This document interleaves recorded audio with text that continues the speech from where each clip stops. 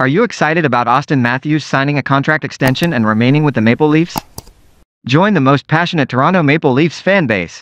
Subscribe to the channel now. Here are 5 Maple Leafs players who won't be traded during the 2023 offseason.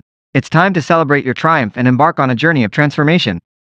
The gift you have won will empower you to rewrite your story and manifest the life you were destined to live.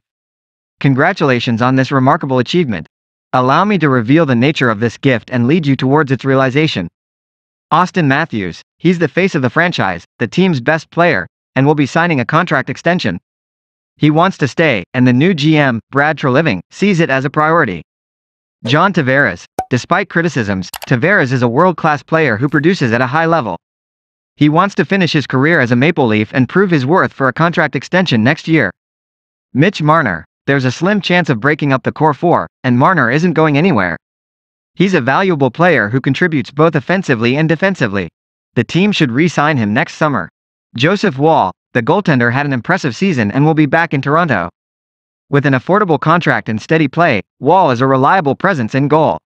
Matthew Knies. This young player has shown immense potential and will make a significant impact. He deserves top 6 minutes alongside Matthews and Marner. Expect immediate results and a strong season from Knies. Changes are inevitable, but these 5 Maple Leafs players are here to stay. How do you feel about the team's decision to prioritize keeping these key players rather than making significant trades? Your future is calling, and it's time to answer. Don't wait a moment longer to unlock the extraordinary gift that awaits you. Take immediate action and click the link in the video description to begin your journey towards unparalleled success.